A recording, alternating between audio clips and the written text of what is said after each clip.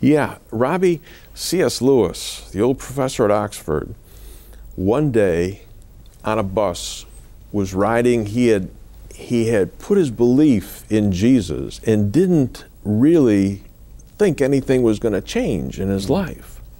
And all of a sudden, riding on this bus, he started to experience Christ, to have a feeling that he was close to God. So Jesus really comes into our lives and starts to give us desires. I remember when Jesus gave me desires that I knew were not from me, because they would cost.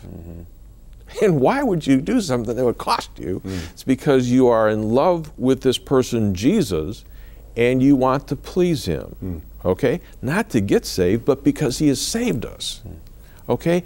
But now, for people that are starting to have these desires to follow Jesus, kindly, passionately tell them, what does that encompass? Yeah, I think you hit the nail on the head, and it has to do with the idea of making Jesus, or acknowledging. You don't make Jesus Lord, you acknowledge him as Lord, because he already is Lord.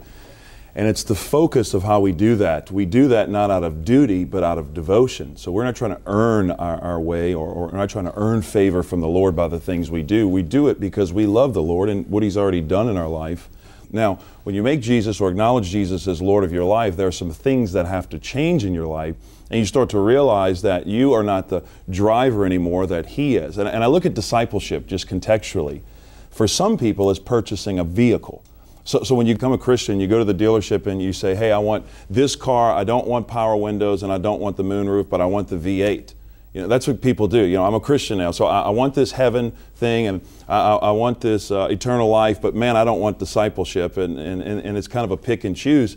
But when you become a disciple, the outflow of that is disciple making.